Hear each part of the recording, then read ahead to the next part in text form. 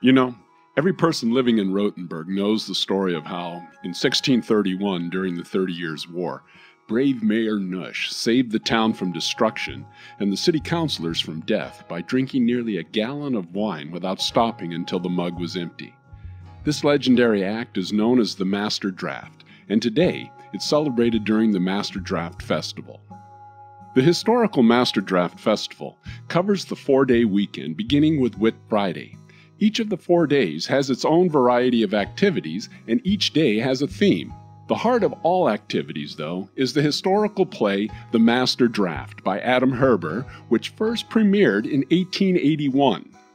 A variety of activities are scattered throughout the Old Town. For instance, on the afternoons of Whit Sunday and Whit Monday, historical military parades take place throughout the Old Town.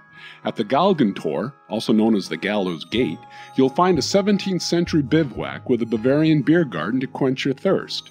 Near the market square, there'll be a historical trader and craftsman market, as well as many other fun things to do throughout the Old Town over this 4-day celebration. For both Rothenburgers and their guests, Pentecost is the big event and highlight of the year.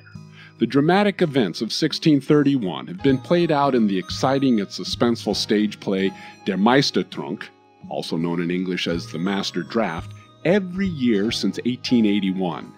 And every year, for more than a century now, these splendid pageants, coarse camp life, colorful markets, and numerous other events have enchanted guests from far and wide. This medieval fair, I must say, is really well done. And when you add to that the backdrop of Rothenburg's medieval Old Town, you have the makings of an unforgettable day. Please contact me and take advantage of my Rothenburg day trip. This has been Tour Guide Kevin. Thanks for listening.